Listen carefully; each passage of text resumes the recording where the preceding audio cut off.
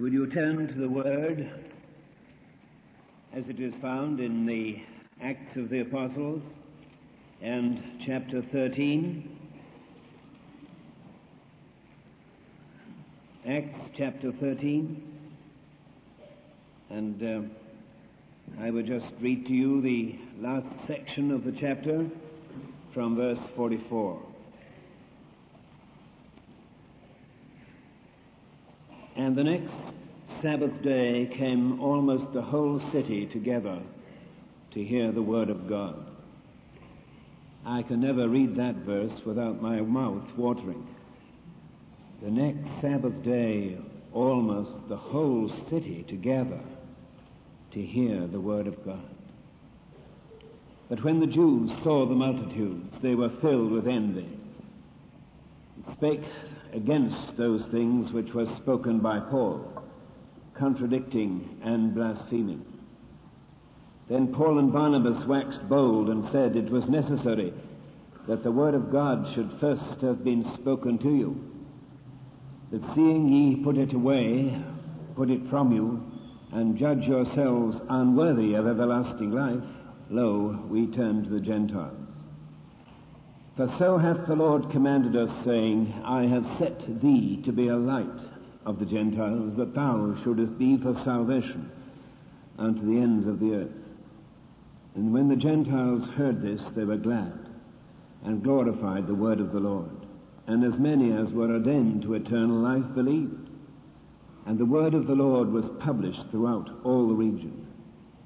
But the Jews stirred up the devout and honorable women and the chief men of the city, and raised persecution against Paul and Barnabas, and expelled them out of their coasts.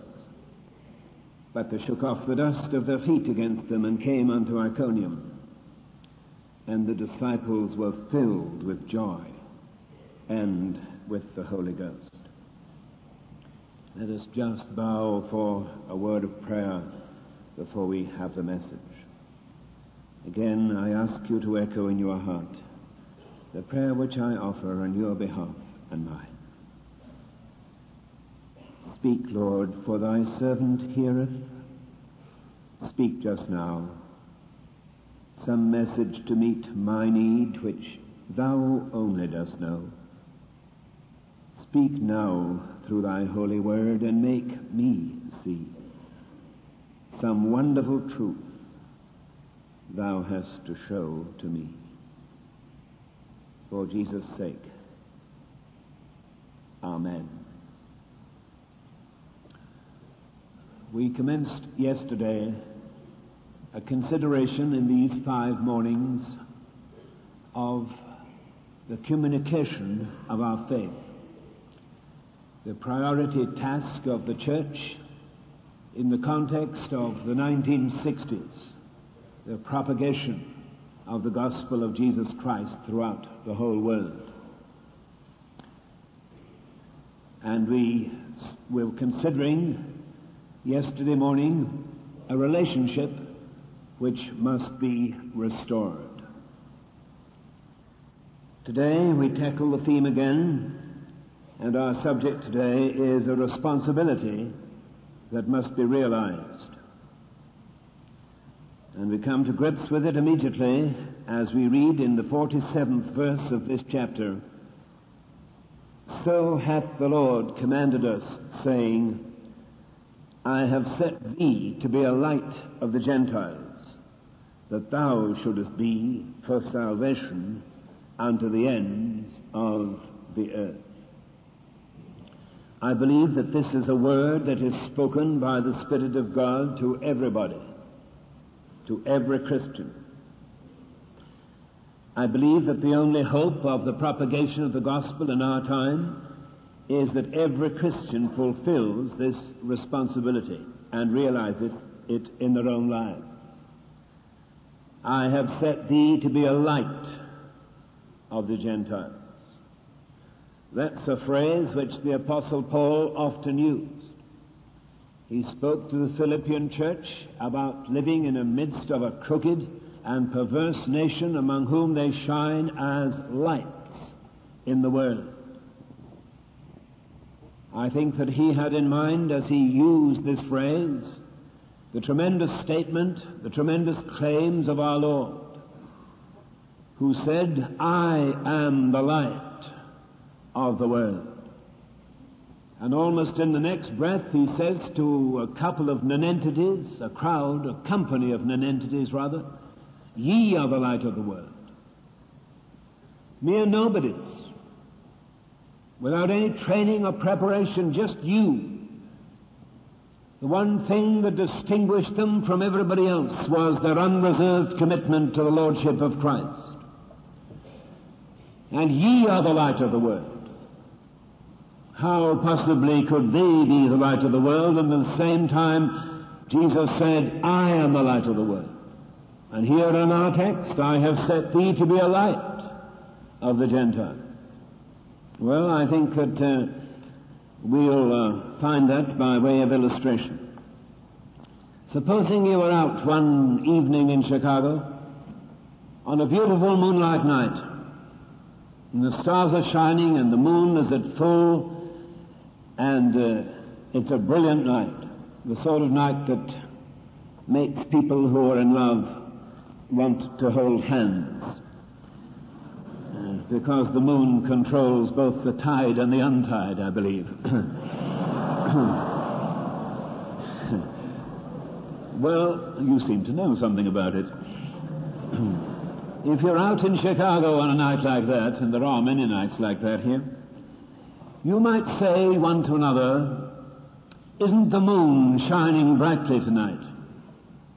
But you'd be quite wrong. Because as far as we know, we may know more in a few years, but as far as we know at present, the moon is incapable of shining. It's just a lump of lackluster material, and the only reason why it shines is because it's in orbit, in relationship to the sun. As it turns its face sunwards, it catches the glow and reflects the light into the darkness of this world. The moon is simply a reflector of light. It hasn't power to shine or to give light, but it catches the glow of the sun. Now this illustration, I think, will serve our purpose. Jesus said, "I am the light of the world. Ye are the light of the world. I have set thee to be a light of the Gentiles." And as the child of God learns day by day to turn his eyes upon Jesus and look full in his wonderful face, he catches something of the glow and the glory and the thrill and the reality of the Savior in his heart, and he begins to shine with something of the glow and reality of heaven. Forgive the clumsy phraseology, but here at Moody Bible Institute you'll understand it. A Christian is really an eschatological phenomenon, which sounds very big, but it simply means that he is a projection from heaven into time, a reminder to everybody else that God is not dead, he's alive. And God is not at a distance, he is near. And actually so near that every child of God carries him in his heart every day and catches the glory, reflects the light. Now it is in this sphere that the Christian is beyond competition. In one sense, to speak of comparative religions is a false perception. Everything else is by contrast. For the Christian faith is the only faith which claims that every member of it has the founder of it living in his heart. This makes the Christian faith unique. And so a child of God is one who is a reflector of light. And as he is that, he becomes a missionary. Everyone who reflects that light is a missionary. Everybody who doesn't is a mission field. And he is not in competition with anybody or any other organization to attract people to Christ. One would almost imagine these days in Christian circles, by the frenzied and frantic efforts that many churches make to put over an attractive program of modern methods of education, Christian education, approach to people, methods of reaching young people, Christian good music. All of these things have their place. But you can have them all, and unless you have light, you've got nothing. You can have the best program and the best education and the best methods and the best all-grade Sunday school system and the best singing in your church and even the best preaching, and be absolutely useless unless you have light. For though I speak with the tongues of men and of angels and have not love, I am a sounding brass and tinkling cymbal. But it's this realm which the Christian church has got to live on if we're to reach this generation in which we live. In other words, everybody has got to step up into a new dimension of living in order that we may be reflectors of light and shine for the Lord Jesus. Well, how is it going to be done? I have set thee to be a light of the Gentiles.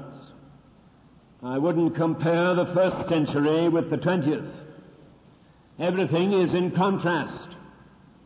But I'm quite sure that the forces which opposed the first century church were as great, if not greater, than those which oppose us today. Just a little handful of non-entities, that's all they were. They hadn't got much doctrine, they hadn't got much theology, hadn't got any systematic theology at all. They just knew that their hearts were aflame, and they burnt, and they shone. And because of that, they were able to cut through the power of an atheistic Roman Empire with the authority and glow of their message. Now, I admit again that the 20th century is all by contrast. But there are principles of witness, principles of evangelism here, which if we ignore, we do so at our peril, and which I believe this morning, as I touch upon them, I'm exposing to my own heart and to yours the basic cause of the futility, comparative futility, of the evangelical church in the 20th century. What was it that made these men, these fellows, these ignorant men, these non-entities, what was it that made them blaze and burn and powerful and victorious in all their witness for the Lord? Well, to look at this chapter is to find unmistakably the answer. I want to ask you to look at three things with me this morning in this portion. First, the message that they proclaimed. You read the Acts of the Apostles again to yourself, quietly, thoughtfully, prayerfully, and you will find that when the early church preached the gospel, they were always preaching it. May I use the simile? They were always firing a double-barreled gun. Their message had a twofold emphasis. One, no more prominent than the other, but two sharp emphases that they preached. First, the emphasis of grace. And second, the emphasis of government. Look at this in this portion of Scripture with me just a minute. Verse 38. Be it known unto you, therefore, men and brethren, that through this man is preached unto you the forgiveness of sins. And by him all that believe are justified from all things from which you could not be justified by the law of Moses. There you are. There's the emphasis of grace. Now, we have no difficulty in this.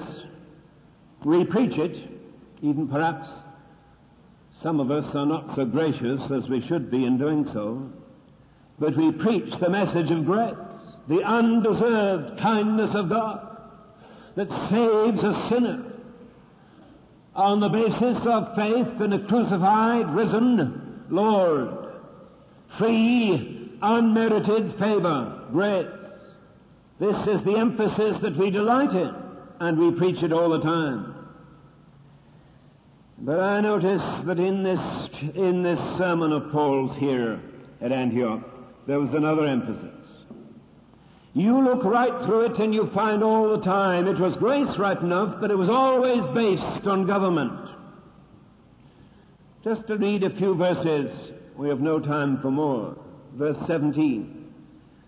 The God of this people of Israel chose our fathers, and exalted the people when they dwelt as strangers in the land of Egypt, and with a high arm brought he them out of it. And about the time of 40 years suffered he their manners in the wilderness. And when he had destroyed 7 nations in the land of Canaan, he divided their land to them by lot. After that he gave unto them judges about the space of 450 years, until Samuel the prophet.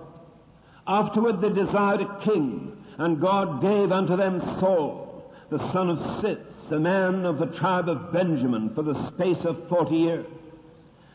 And when he had removed him, he raised up unto them David to be their king, and so on. And then again go to verse 29. And when they had fulfilled all that was written of him, they took him down from the tree and laid him in a sepulchre, but God raised him from the dead. You see, all through this message there was being traced the sovereignty of God. And this message and every other message which they preached had always this double barrel to it, this emphasis. First, the government of God, then the grace of God. The undeserved grace of God, which led to the government of God in their lives. This was their authority. This was the message that had literally caught fire in the lives of all these disciples who preached it. Now, you know, my good friend, it's a great thing in your life, I hope you make the practice of it, of reading your Bible through every year. Perhaps you read it more than that, but at least make it once a year. I've made that practice mine for many years now. I'm sure many others of you do the same. But listen, it's one thing to go through the Bible every year. It's another thing when the Bible starts going through you. One thing when you can read it objectively. Another thing when the Spirit of God begins to burn its authority into your life. And then it begins to get hold of you. And it begins to take fire in your heart. And these disciples had found this, the Word of God. Look at it in verse 44. Almost the whole city came together to hear the Word of God. Verse 46. It was necessary that the Word of God should first be spoken to you. Verse 48. They were glad and glorified the Word of the Lord. Verse 49, the Word of the Lord was published throughout all the region. The Word of the Lord. They hadn't any message apart from that. This thing which had gripped their hearts, they were now relaying to everybody to whom they spoke. The Word of God, the Word of God, the Word of God, the Word of God. And this was the Word of God to them. It was this, salvation by grace, but only for submission to government. Have you got that? Saved by the grace of God, for submission to the government of God. Not one of them would have questioned that. Every one of them knew that they were sold out to Christ, that they weren't of their own, that they were bought with a price, they were His, they belonged to Him. Therefore they yielded the total commitment of their lives to Him. Oh yes, it was salvation by grace, but it was for submission to government. Now that message these days is not popular. Listen, I can find no place in my New Testament, but I'm prepared to be enlightened. I can find no place in my New Testament where I may receive Jesus Christ as my Savior and then years later submit to Him as my Lord. I find that nowhere in the Bible. A free salvation demands His full control. Sovereignty is an essential attribute of deity. And it's a tragic divorce in the character of God to suggest that you may receive the Saviourhood of Christ and not His Lordship.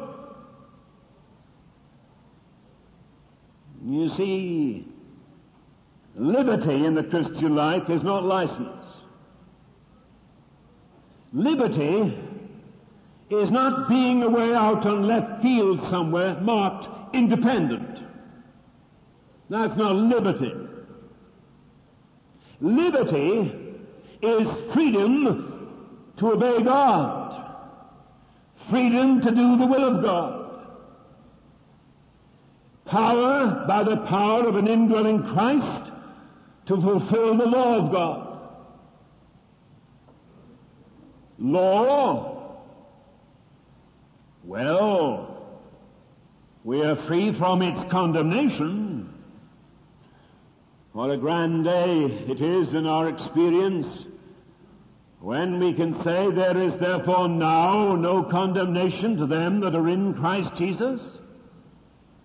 That verse was given to me on the day of my conversion, and I underlined the word now so heavily that I went right through to the epistle to the Philippians and ruined my Bible on the first day. But it was great, thrilling to know that there was now no condemnation. And I've never doubted that fact from that day to this.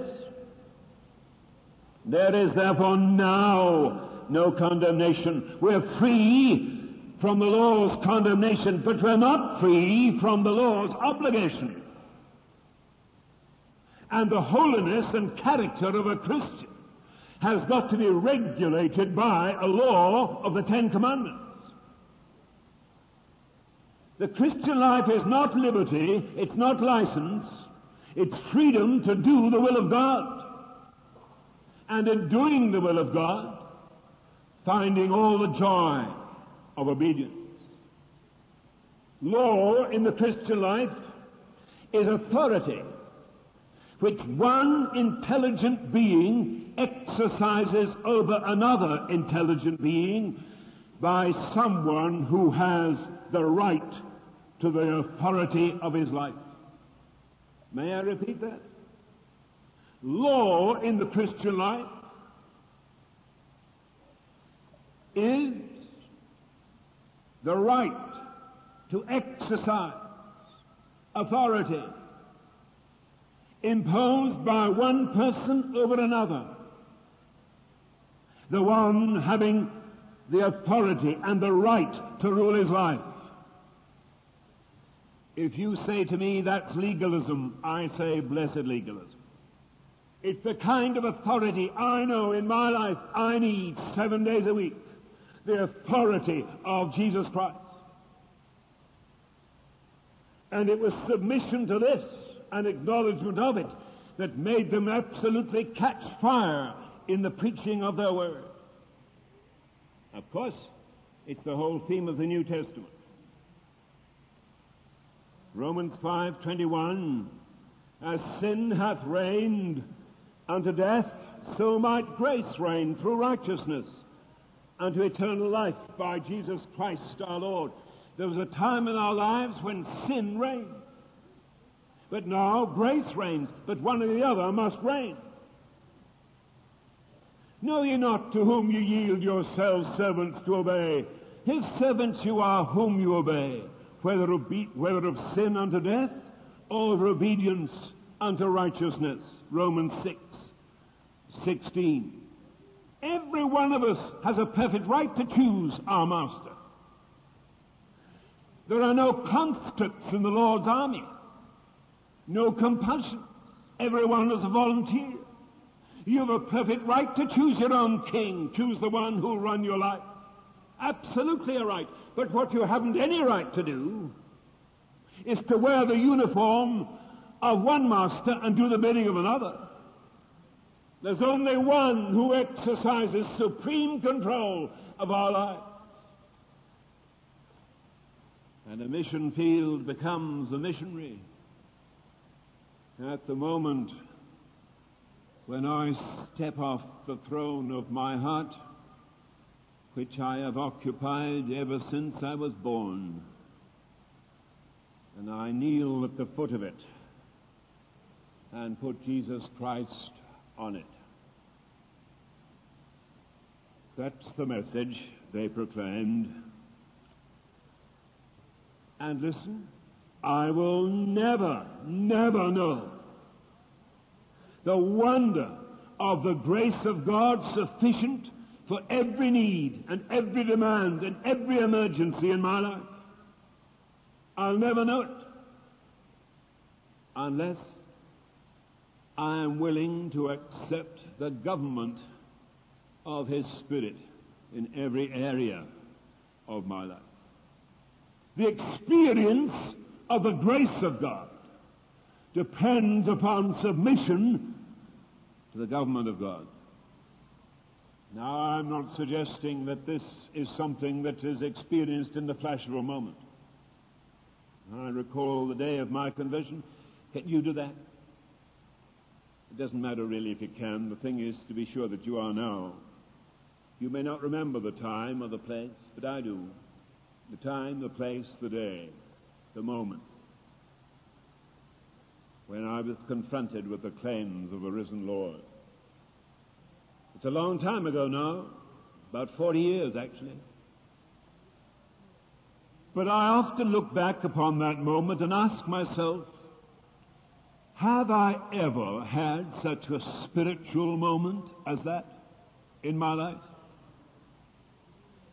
Has there ever been a moment like it since, when every barrier was down, when I was so glad to welcome the Lord,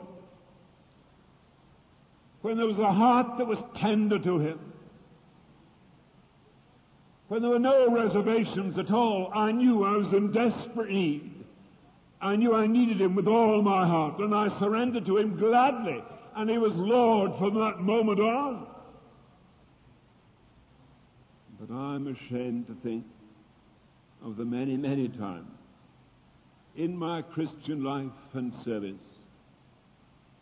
times from which I've suffered and times from which other people have suffered too, when God has said to me, not that, don't you do that anymore, that's not my friend for you, that's not my way for you, that's not my will for your life. And I've stuck out my chin and said, so what? And from that moment the Holy Spirit went out of business. Not out of my heart. He was there. He's never left me.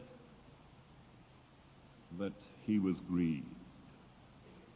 And all the witness and testimony was ineffective, and all the preaching was useless.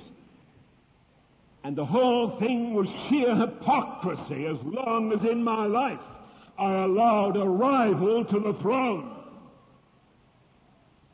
For then the Holy Spirit of life and light had no liberty to work. The message I must proclaim. The essence of sin is arrogance, and the essence of salvation is submission. When I get off the throne and Jesus gets on it, and He starts administering it for His glory, and for his kingdom. The message that I must proclaim. This is the thing that begins to burn, to shine. For you see, upon that life, the Holy Spirit has his way and works and begins to catch the glory and the glow of the reality of the Lord. Has that happened to you yet? Have you come to the Institute, perhaps?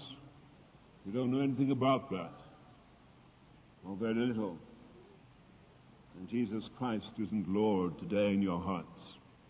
And the Holy Spirit has no freedom to work. And we endeavor to substitute programs and knowledge of truth and theology and doctrine and understanding of the Bible. And all the time he's pressing us into a corner until this issue is settled once and for all in every area of my life. And I ask you very lovingly, does he control your thought life, your sex life, your friendships, your books,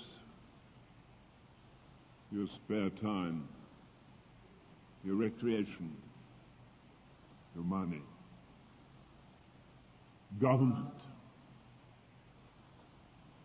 The message we must proclaim, for only then does the Holy Spirit begin to break through.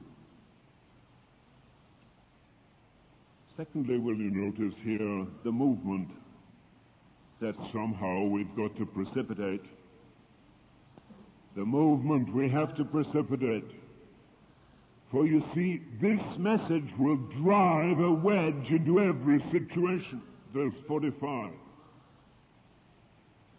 They were filled with envy and spoke against those things which were spoken by Paul, contradicting and blaspheming. Verse 48. When the Gentiles heard this, they were glad and glorified the word of the Lord. Now, do you see this? Some were mad and some were glad, but nobody was neutral. Everybody hopped off the fence. Nobody sat on it that couldn't. In the presence of a company of men who preached grace and government, and not only preached it but lived it, nobody could resist the authority of what they said. Some were mad at them.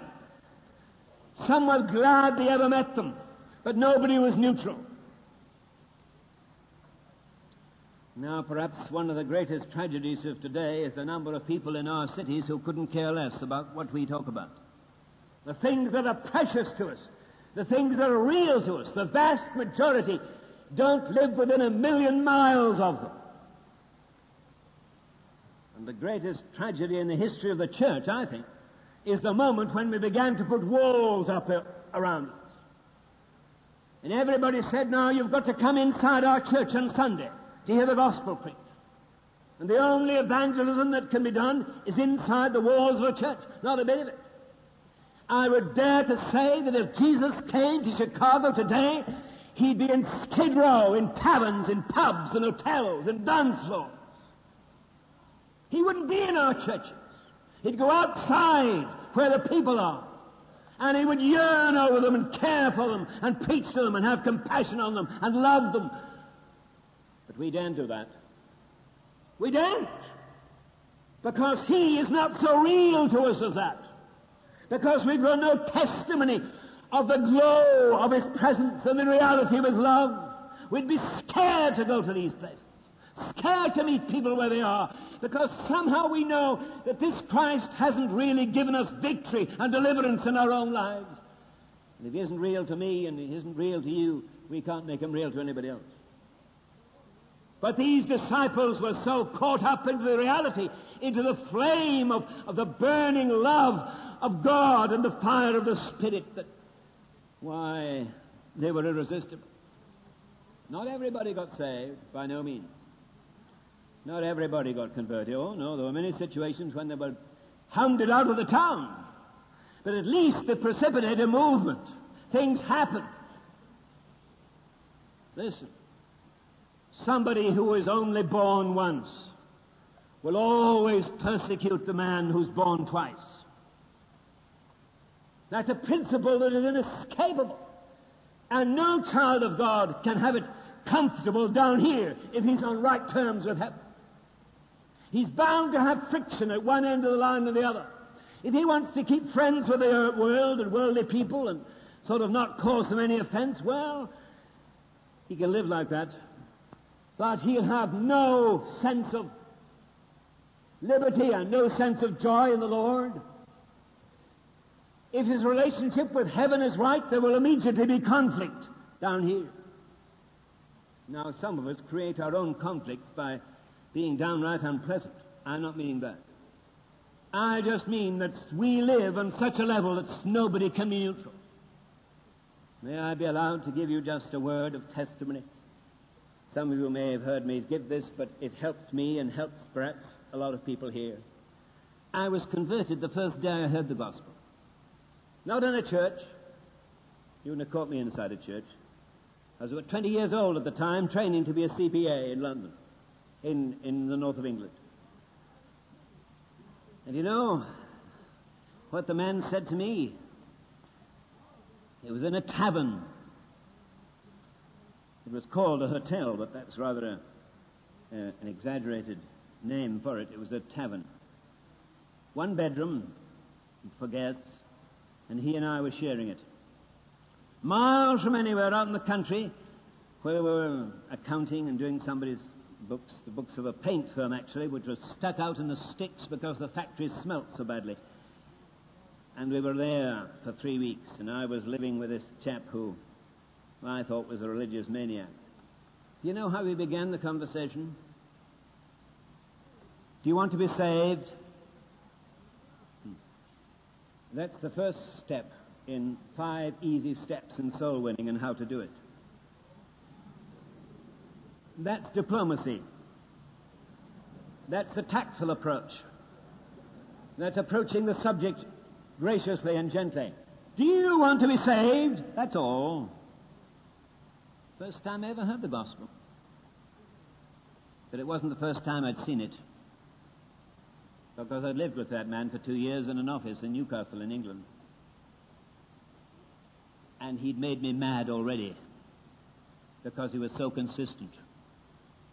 When all the rest of us on the staff gathered round to tell stories that were questionable, when he came into the room, we all had to shut up. Not because he said so, but because we felt they were out of place when he was around. The office hours were 9 o'clock till 5. He got there at 9:15 and stayed till 5:30. That didn't suit any of us. We wanted to be there at 10 and leave at 4. When we went out at 11 for something stronger than coffee, he never did. When we wanted to take 2 hours for lunch, he would only take 1. When we stopped at 3:30, as every Englishman does, for a cup of tea, he didn't. The thing was so desperately annoying to us that we were mad. About a dozen of us gathered one day in the city of Newcastle round the glasses of beer, and we made a vow that in 6 months' time we'd drive the religion out of him. None of us were neutral, you see. We're all anti. And within that period of 6 months, we reported him to the boss for keeping office hours badly. That was right, because he kept them too well, actually. And the boss said, well, if you all kept office hours as well as he does, I could do with half the staff. That's what we were afraid of. And when I went out auditing some people's books and reported him for dishonesty, as we did, the client all said, well, if you all did it as well as he did, our books would be better kept. The whole plot fell apart. There was nothing upon which we could fault him at all. And when he said to me, do you want to be saved? I knew there was something to be saved from and someone to be saved to. And there and then, in that little pub in the north of England, the very first time I heard the gospel, at the age of about 20, I knelt down and received Christ into my heart. But it didn't take me long. I went to a brethren hall to begin with. You see, I had a good beginning.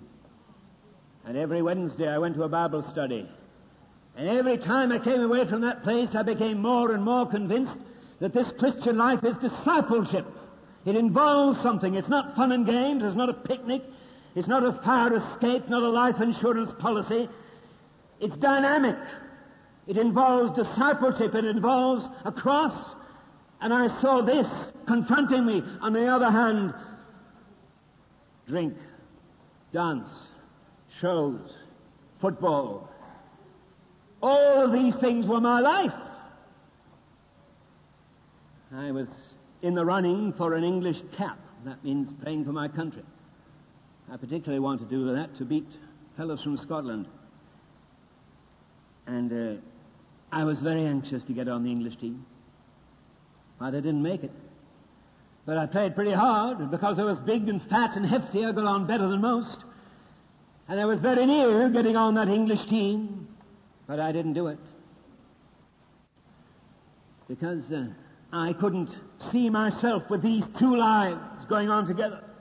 On the one hand, the way of the cross. On the other hand, the football match, the drink, the party, the night show. And I went up to my friend and I said to him, I don't want your religion, you can keep it. And all he said to me was, you'll never be happy till you're right with God. And I said, nonsense. I went to London, qualified as a CPA and got a good job in business and was beginning to go up the ladder, and I had money to spend. And I spent it on trying to forget God. And by the time I was 25 years old, I'd rejected the cross and all the principle of it and refused Christ. And living in London nightclubs and theaters and shows, making a hopeless mess of my life, so hopeless indeed that I lost any chance of playing football for my country. Deeper into sin, deeper into the mess than I ever was before I was converted. Well, you're almost ready to stand up and jump at me and say, hi, you couldn't be a Christian and live like that. Yes, I was. How do I know I was? I'll tell you. I was miserable. Absolutely miserable. And I wouldn't admit it. Before, I'd loved all that sort of thing. It was my life. Now I hated it. Arguing against God who had come into my heart. He having a battle with me. If there's anybody here, God only knows, who's facing desperate temptation, just to throw it all up. Have a fling. Enjoy yourself. Why should you? Just have kicks. I tell you, my friend, from bitter experience of a wasted life in my 20s, which, alas, I could never recover. I tell you that sort of life is a hell on earth. I tried it. And during that time, this friend of mine came down to see me in London, took me out to lunch. Never talked about Christ to me, never said a word. But at the end of our conversation, he shook hands and said goodbye, and he said, don't forget, it's possible to have a saved soul and a wasted life. Nothing more, that was all. Saved soul and a wasted life. The next Saturday, I was going up to the north of England to play in a county championship match in England, which would be state football here. During the whole of that game, this thing was going in my mind, saved soul and wasted life, saved soul and wasted life. I went to the dinner party. I went to the dance and the nightclub, saved soul and wasted life. I wakened up the next morning with a terrific headache, saved soul and wasted life. There came a time not long when I couldn't stand it anymore. And I said what Peter said, oh, God, save me. And in His mercy, the blood of Jesus cleanses from all sin. His mercy and patience with this Christian who has backslidden is even greater, I think, than His mercy with the unconverted. And with loving hands, He drew me back to Himself, and my life became His. Sometime afterwards, a few months later, my friend came down to London again, and this time I did all the talking. He took me out to lunch, and I said to him all the Christian work I was doing, and all the preaching, and all the opportunities I was having, and it went as flat as a pancake. Never said a thing, never opened his mouth. I thought, well, I can't get this over. What's the matter with him? Surely he's glad that his young convert is on the ball. Never said a word. So I gave up. And when we'd finished our lunch, he looked at me and he said, well, that's very interesting. But he said, you know, I think that waiter who served our lunch needs to know about Jesus. And he got up from the table and went across the floor of one of London's best hotels.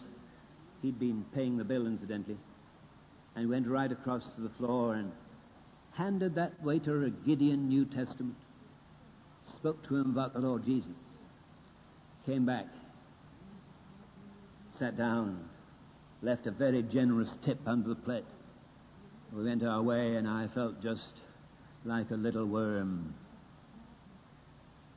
Why have I told you that? Listen. Oh, yes, I know you're listening. Get these phrases into your mind. Do you want to be saved? You'll never be happy till you're right with God. It's possible to have a saved soul and a wasted life. That waiter needs to hear about Jesus. All of these things came to me through the lips of a man who lived grace and who submitted to government. And because of this, the authority of the Spirit of God spoke when he spoke. And the Holy Spirit confirmed the word with signs following. And the same Spirit of God is alive today to do the very same thing through fellows and girls whom God has reduced to mere nobodies, non-entities. And do you know that the Holy Ghost who came upon Elijah and John the Baptist, who made David a man after God's heart, Moses, a great statesman and leader of the people, who came and flooded the Christian church at Pentecost, can come upon your life today. If I'm prepared in my life to submit to grace and government, totalitarian government of a living Christ, he takes control and he begins to shine.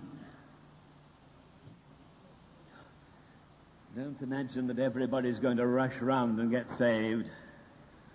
But I'm telling you this, that instead of you having to rush round looking for unconverted people who will run away from us as fast as they possibly can, there's a new attraction about a Christian who is living this life. There's a new reality. And people begin to wonder, how is it that he doesn't blow his top? How does he react in that situation? How is he so patient? How does he face these problems with a smile? What is there about him that makes him a Christian gentleman? And the girl begins to see a fellow who loves the Lord deeply. And because he does, he respects her and treats her as a Christian lady. And that girl begins to sense that there's someone other than the man. There's someone else who lives inside him and has control of him. And the boy sees a girl and sees her gentleness and sweetness and graciousness, and somehow he knows that, oh, she's not always going around looking for somebody. He knows that she's committed first and foremost to the will of God and the government of the Spirit of God in her life. And the two of them, who have the same goals and live in the same principle, and who seek first and foremost the government and control of the Spirit of God, they're drawn together in a love which is so different and so much more deep, because at the center of it all is the authority of the living Christ himself. The movement which we must precipitate. And I'm just going to conclude with saying one word more from which I will lead in tomorrow. We may become lights because of the message that we proclaim. Because of the movement which we must precipitate. One more thing. Wonderful thing. Oh God, may he just do this today, this week. A miracle for which we must prepare. Do you notice verse 52? the disciples were filled with joy and with the Holy Ghost. How old were they? 24 hours at the most. That's all. But they were filled with joy in the Holy Ghost. Well, of course, Paul and Barnabas, the great Christian statesmen, have been around, and they've formed training classes for new converts. They've got them enrolled in classes for church membership and teaching courses in the Bible. And they've begun to train them and lead them and direct them. They haven't. Verse 51 tells me that Paul and Barnabas had shaken the dust off their feet. And listen. When every human prop had gone, the Spirit of God moved in. Now, I must be careful that in order to stress one point, I don't over-elaborate it and turn truth into an error. I recognize the need for the shepherding and care of converts, and I recognize the need of Bible classes and Bible training. Of course I do. But I'm just going to ask you one simple question. Can you carry your mind back to your home church, where you come from? Listen. How much room is there in that church for the Holy Spirit? What's the smallest meeting in the week? Prayer meeting? How much room in your own heart is there for the Holy Spirit? The movement, the miracle for which we must prepare. The disciples were filled with joy and with the Holy Spirit. Any room in your timetable for God? Any room in your schedule today for you to be alone with God and meet with Him? Any room for the Lord to move in to your fellowship and do business and into your home? Is there? How many homes I've been to in recent months, which are just held together for the sake of appearance because they're called Christian, but they've no room for God, no family altar, no place of prayer. The miracle for which we must make room. Listen, God wants to do a new thing at this school. You'll pardon me saying so, but over the 9 years at Moody Church, which had many battles and many conflicts, but lots of blessing, ministry at this place, the Institute, became more precious to me than anything. Since those days, I've been out on the mission fields far and wide, and I've met fellows and girls from NBI, out in Thailand, in Ethiopia, in Malaysia, in Singapore, who will always thank God for this place. But there came a time in their lives when they realized that they had to make room for God to do something. So often, the trouble on the mission field with many people is that they're trained in a Western culture, a Western education. They get on all right.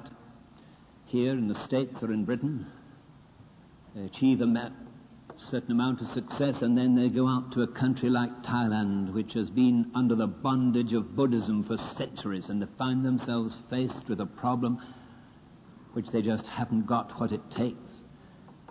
And many of them, I'm not speaking of NBI at this point essentially by itself, I'm speaking of all missionaries. Many of them, oh, how my heart was sad by it, withdraw before the end of one term, or at the end of one term come back to get a PhD degree. That isn't the answer. I'll tell you what the answer is. And on some mission fields they've found it. The answer is to make room for the Spirit of God.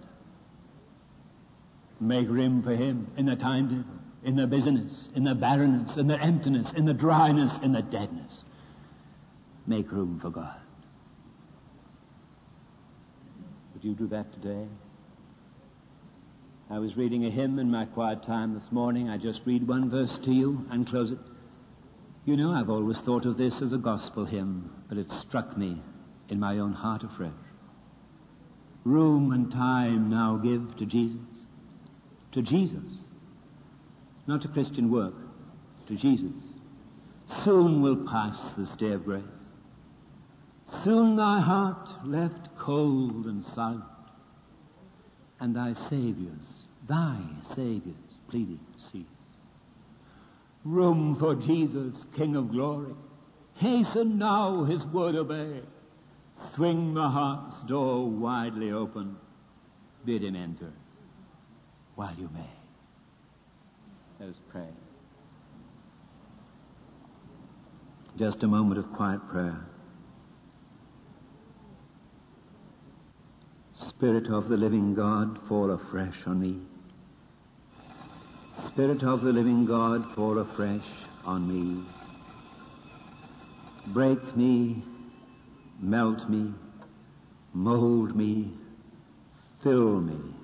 Spirit of the living God, fall afresh on me. Lord, may I make room for you this day. For Jesus' sake. Amen.